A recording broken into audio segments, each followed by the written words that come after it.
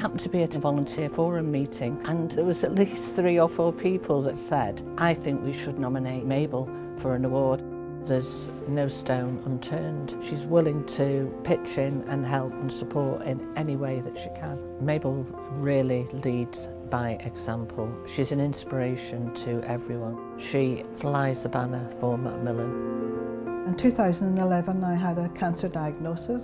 Once I became fit and well, I thought, what am I going to do? So I linked up with a local cancer support unit in Warrington, and it just turned out that they were looking for a lead volunteer from Macmillan to start up a buddy system. And I come from a health and social care background, so I could bring those skills to the scheme. Volunteering with Macmillan has definitely given me a purpose. I aim to improve people's awareness. They're not alone, that there are people there within the community that can help and support them.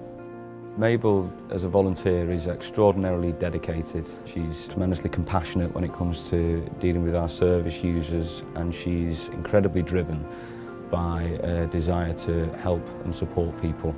It's good being a Macmillan volunteer. People really come along and they'll tell you their experience of how Macmillan helped them. So it really makes me proud to be a volunteer.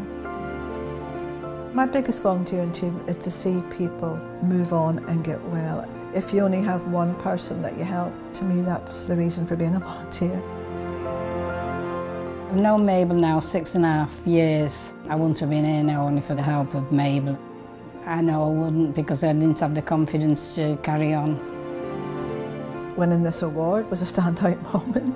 Well, I'm just so grateful that my peers felt that I deserved this award, and I'm so happy that they saw something in me that I didn't see. Definitely dear Mabel. She just knows what to say, and she's always there for me. She's a star. We're extraordinarily lucky to have her serving the people of Warrington in the way that she does.